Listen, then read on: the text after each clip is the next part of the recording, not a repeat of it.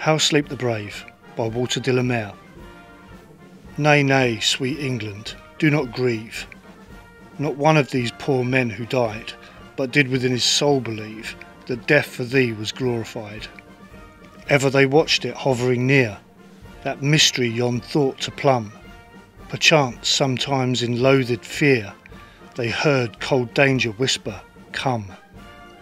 Heard and obeyed. Oh, if thou weep, such courage and honour, beauty, care, be it for joy that those who sleep only thy joy could share.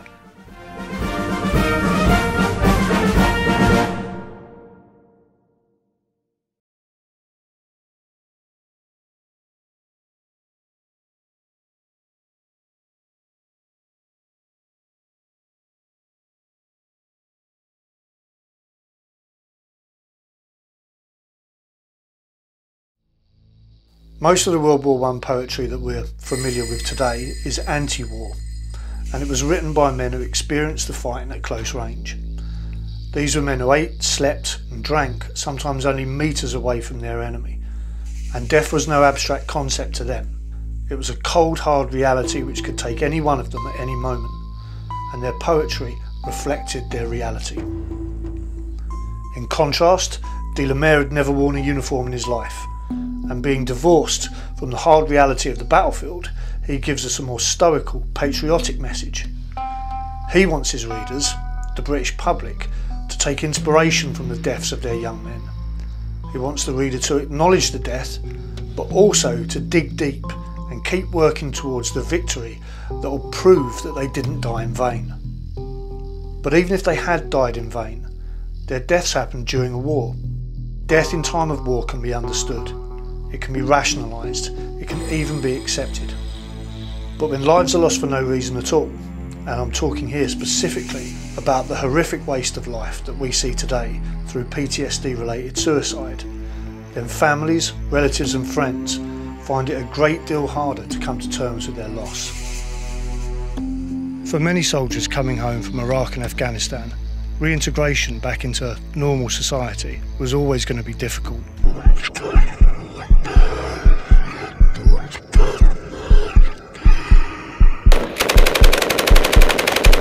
Many of us had seen or done things that would fundamentally change the way we saw the world.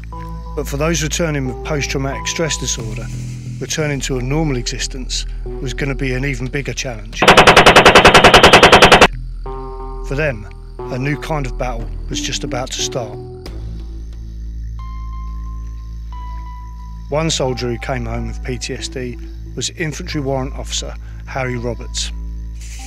During a tour of Iraq in 2004, Harry had been badly injured by a roadside bomb. And although his physical injuries were treated, his PTSD went undiagnosed. A year later, Harry was back on the front line again, this time in Afghanistan. Not long after returning from Afghanistan, Harry left the military, and within a few short years, after fighting his own private war, he had drank himself to death.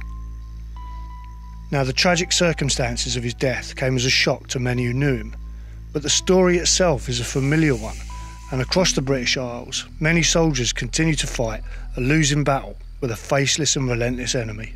Get that marching out! 2:50, 3 o'clock! Stuart Taylor was directly involved in some of the heaviest fighting that took place during his 2004 tour of Iraq. After he came home, Stuart was diagnosed with PTSD, but he had to fight to get the treatment he needed. I was told that I was going to get an appointment on my arrival back to the UK, and that appointment never came. I spent the next 2 years sitting at my parents' house,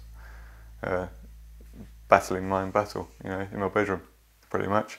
So for two years you were literally sort of cast adrift and left to your own devices? Yeah. Not a word from anyone. So what happened next after that? My parents then got extremely worried about what was happening with me. I'd started binge drinking and all sorts and getting in trouble and... I'm bleeding! Give me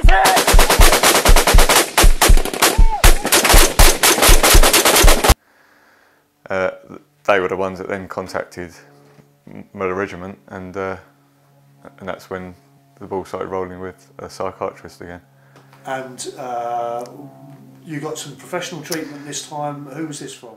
This was a doctor up in Woolwich. I went to see him about 4 or 5 times, and he then sent me to a Priory hospital, which is a hospital for drunks and drug users. So not for soldiers. So the next real stage for you in your recovery was combat stress. Yeah. Right. How did you get involved with combat stress? Yeah, I was referred to combat stress by a friend, and that was one of the best things that happened to me. To start off with, I went there at the end of 2007. He was allocated 6 weeks a year in 2-week periods, and it was good. You'd go there and recharge your batteries, really. Get a bit of therapy, art therapy, all sorts of different things. You just completely take your mind off of the outside world. What was the big difference, say, between combat stress and the Priory? Combat stress was filled with ex-servicemen that was going through exactly what I was going through, really. And you could connect with them, and you could talk to each other about symptoms, because you know, obviously, you're both suffering from the same thing. You're not going to get any stigma from it. And the first months afterwards, I would almost say I was free from post-traumatic stress, but as we were told, things would creep back in.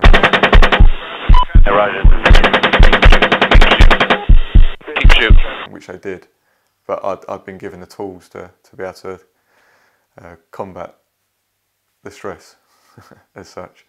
How do you think things would have panned out if you didn't get this help from combat stress? If I'm brutally honest, I think I probably would have ended my life. Really?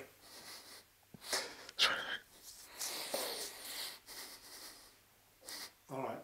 Okay. Sorry. Stuart's illness took him right to the edge, but thanks to the timely intervention of combat stress, he was able to pull his life back on track.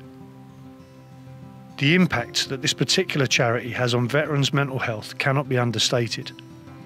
But there's another factor that plays a huge role in a PTSD sufferer's recovery, and that's the family.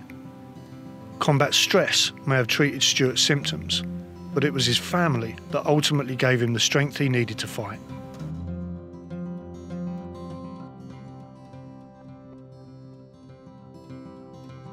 Seeing Stuart with his family made me realise that the illness affects many more people than just a veteran. So what I really needed to do was to speak to a partner of a PTSD sufferer. He was a different man to the man that left for the tour. He was angry a lot of the time.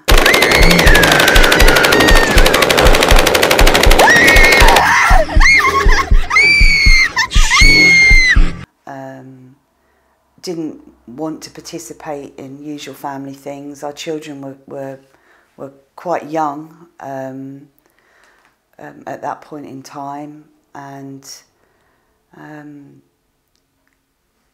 yeah, he didn't want to spend a normal home environment.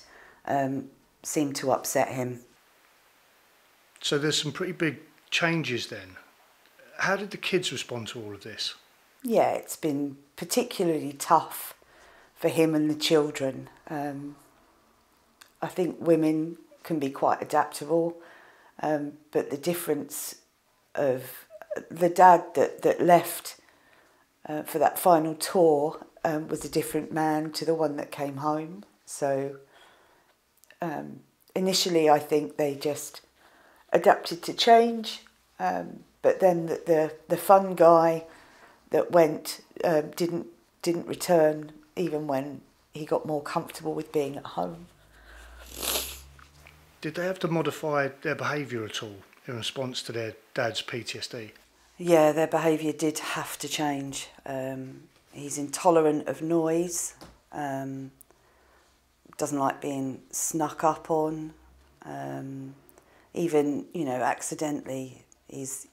hearing's crap, so if they were to come into a room quietly, it could cause dramas. So yeah, their behaviour had to change. Jane, can I first ask, when your husband, what year did he leave the military? He left the military in 2008. And when did he get round to seeking help? 2016, 8 years. That's a long gap. It's a huge amount of time. Why do you think it took so long for him to come forward and ask for help? I think a large chunk of it was pride, not wanting to admit that he was different or that he was unwell. And I think another part of it is the fact that these soldiers have to fight and look very hard for support. It's not readily available, and there's a huge stigma with even still today with PTSD. So now he's actually had some treatment. Can I ask, how is he now with you and the kids? He does seem more together at the moment. He's found another path to walk, and I think it gives him some degree of peace.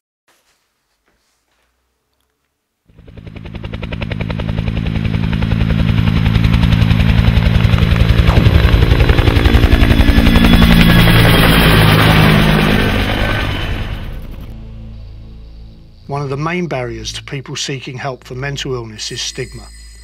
It's a point that's already been raised here, but one that is of particular relevance to soldiers. In the hyper-masculine world of the military, going on the sick for anything is a risky business. From day one of basic training, a soldier's bombarded with pressure from his peers and from those in command not to go sick. So unless you have a bone poking out or some serious arterial bleeding, you'll find no sympathy from your comrades or the chain of command.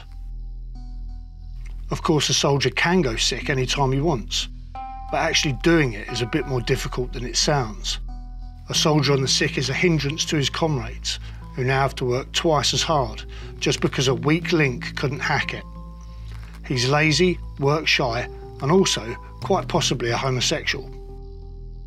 And when it comes to mental illness, where no obvious injury is present, it's even worse. And the stigma attached to mental illness is deeply ingrained in military culture. During World War I, many with PTSD were thought to be simply malingering, and those who were taken seriously were branded hysterical. And back then, hysteria was most commonly associated with women, and no one wants to be a big girl, which in military terms is nearly as bad as being a great big mincing faggot. And this is toxic masculinity at its very worst. And I would suggest that if simply going to see the doctor means that your very sexuality is suddenly questioned, then there is a big problem with the system. And when people can't come forward for treatment, the problem doesn't go away. It festers, it intensifies, and more often than not, ends in tragedy.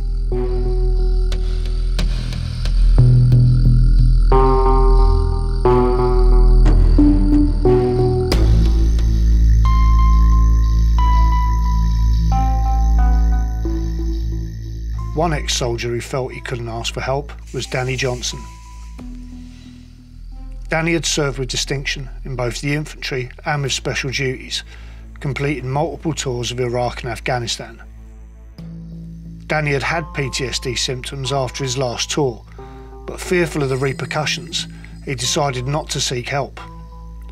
Instead, he began to self-medicate with Valium, and when his unprescribed Valium use was discovered, he was discharged.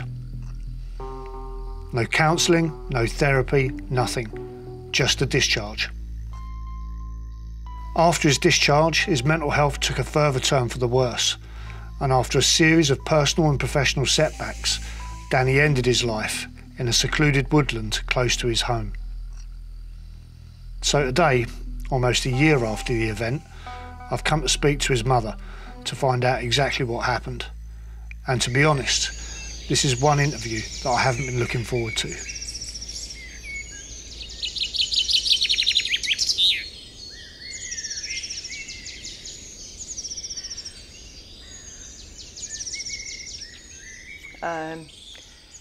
He was very, very intelligent. He was always a good child. He was considerate of people, very loyal friend. But he was just a real sweet boy. I honestly thought when he was little that he would stay with me forever because he was a mummy's boy. I never dreamt for one moment he'd end up doing the things he did. Did he leave with many qualifications? No, the last 2 years he was at school, he actually started to go off the rails a bit. There were problems with him, his attendance at school. I was up there many, many times.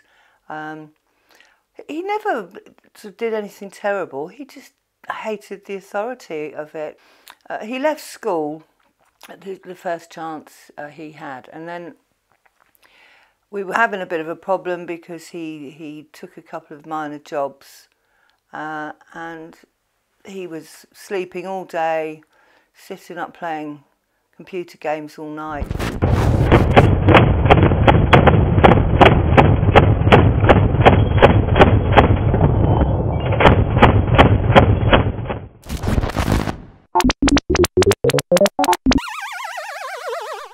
And I think he suddenly realised he needed discipline in his life. And I think because of his character at the time, he thought that was a way of doing it. I couldn't believe it when he came home and told me that he'd been to Chichester and joined up. And joined up.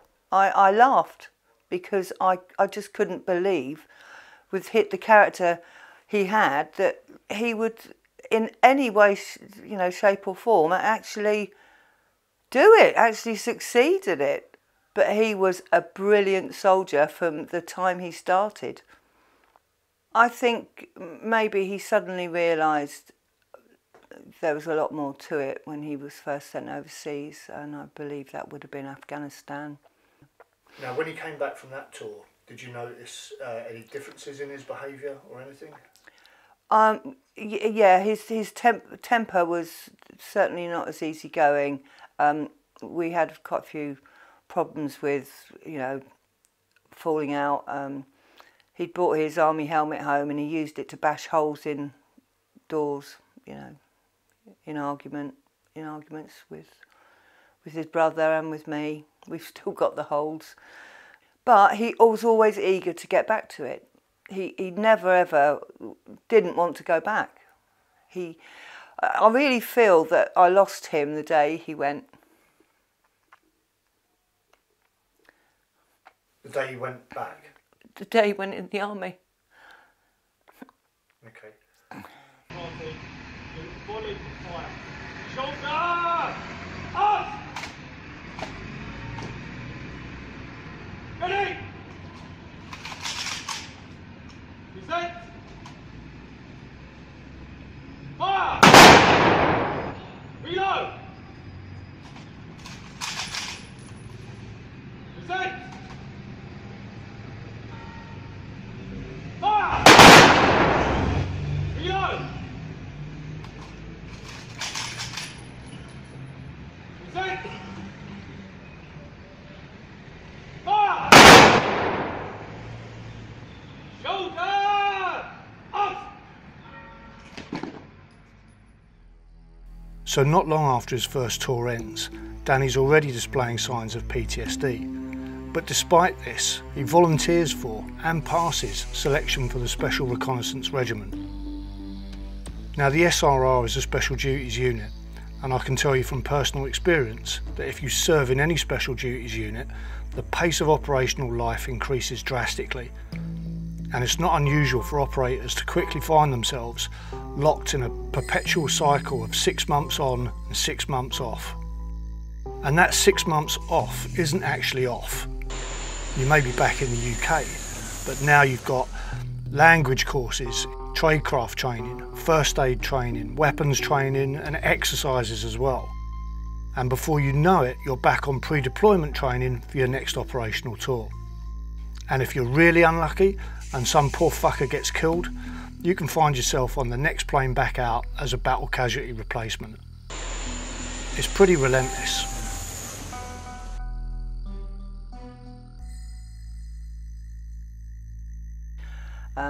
Danny had at that time been suffering with terrible sleep problems for several years, and when he was home on leave, he was self-medicating mainly with booze, but at that time he'd got some Valium from a friend. They were arrested for, I don't know, or maybe they were just being searched in the street after the concert, and they found a prescription, well, not prescription, they found some pills on Danny that was not his prescription. He was arrested, and the police reported it back to his superiors. Danny went back. There was a lot of toing and froing for about 6 months, but then he was just discharged from the army. Had he approached anyone for help at this stage? Again, he could never approach anyone for help because it would be on his record, and he'd have been out. So you'd say he was scared to approach people? Absolutely. He couldn't. He honestly just felt he had his back against a wall. There was no one he could turn to for help in any way, and this is why he self-medicated. I've asked the question of the coroner, to the coroner, when we were leading up to the inquest, is that when he was actually originally found with Valium, was he offered any help? Did SRR invite him to get help? Did they give him any alternatives to just kicking him out? And I'm absolutely certain that no one ever offered him any help.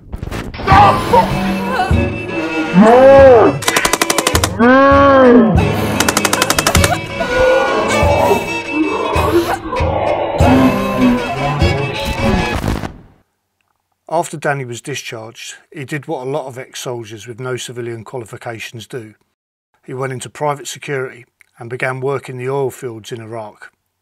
But as anyone will tell you, riding shotgun for oil workers or guarding some remote facility in the middle of the desert doesn't quite give you the same level of job satisfaction that you had in the military. And unsurprisingly, Danny quickly got bored, and in desperation he reapplied to the army. And just when it looked as though they were going to take him back, he received the news telling him it wasn't going to happen. For Danny, this seems to have been the final straw.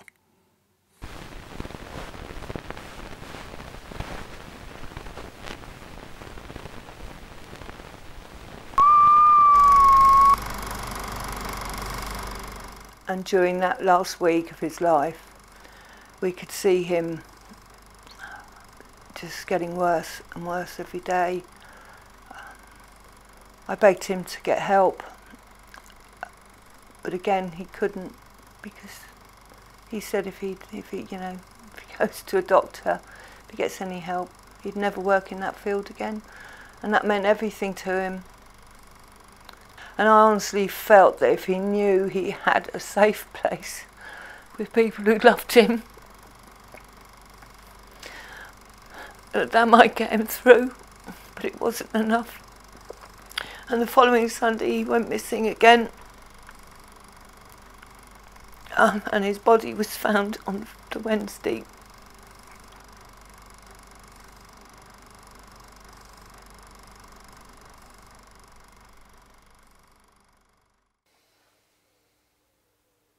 What should we be doing now differently? There should be more help when you're serving. There should be more understanding of mental health, and also when veterans in their life after the army, they need a lot more help. I think at the moment the military will give them up to a year, I believe, up to a year, and then that's it. But everyone knows now that PTSD sometimes doesn't kick in for, from 2 to 12 years, I believe. Right, okay. and not an NHS appointment that takes 6 weeks plus to come through. There needs to be a 24-hour emergency helpline, because if you're suicidal, you can't wait 6 weeks. It's the difference between life and death for these guys. No, completely. And what would you say to any other families of servicemen or servicewomen who are going through a similar situation to what you were going through with Danny? Reach out to his friends, reach out to anyone that he may, if he won't speak to you or she won't speak to you or won't go and seek professional help, reach out to his friends, because just one of those friends might come along and make all the difference. It might be the difference between life and death to them. Because especially if it's a veteran friend who understands exactly what they're going through, that little tiny bit of understanding could make all the difference. But don't do what I do. Don't just hope for the best. Reach out, and if they won't do it, you do it. The issue of veteran suicide isn't going to go away of its own accord. And until the government commits in a realistic and meaningful way, ex-soldiers with PTSD will continue to rely heavily on the work of charities. And they'll continue to die too. An example of something meaningful would be to simply keep a central record of all veteran suicides. Our allies, America, Australia and New Zealand, already do this, but we don't. And without accurate records, how do you ever measure your success or failure in tackling the problem? The answer is you can't. And many observers now believe that it suits the government and the MOD to keep it this way, because now they never have to acknowledge the full extent of the problem. It's a sad state of affairs, and as far as I'm concerned, every MP and senior MOD official should hang their heads in shame. And it's also no secret that the MOD actively targets our poorest and least educated citizens, with some being recruited as young as 16 years of age. Now, this has always gone on, and Britain is in no way unique in this practice. Those with the least have always been called on to sacrifice everything. They go to war, they fight, they die. And these men and women have only the very slenderest of stakes in the society they fight for. Most don't even own their own homes, yet they still go when called. And when the time comes for them to leave the military, they quite often have little idea how to function in civilian society. One only has to look at the disproportional number of ex-soldiers currently languishing at Her Majesty's pleasure to see that something's rotten in the state of Denmark. And when the service person concerned is also suffering from PTSD, the chances of them making a successful transition to civilian life is diminished even further. Then they have to fight the most deadly enemy they'll ever face, themselves. Because today, the good old British Tommy is by far more likely to die at his own hand than be killed on the battlefield. So, to get your whole...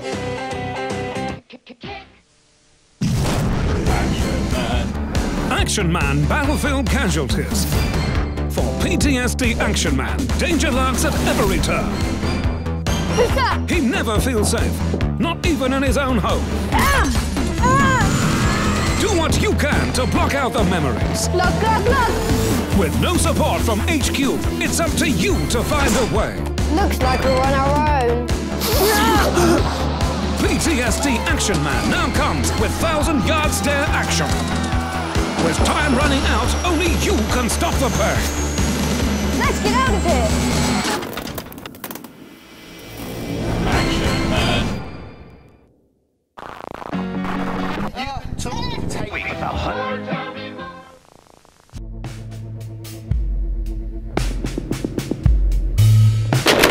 Oh my god, dude. Fuck!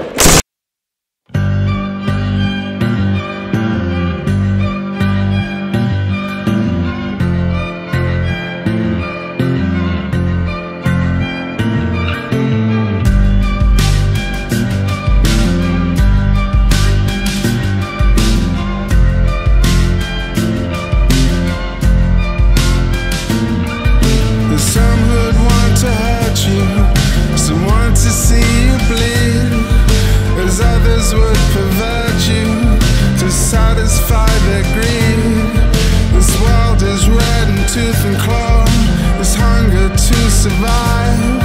I'm hurt yet I come back for more pain. Shows me I'm alive. The sinking in my darkest hour, so sure I will expire. I'm born again from waves, waves of blood and fire.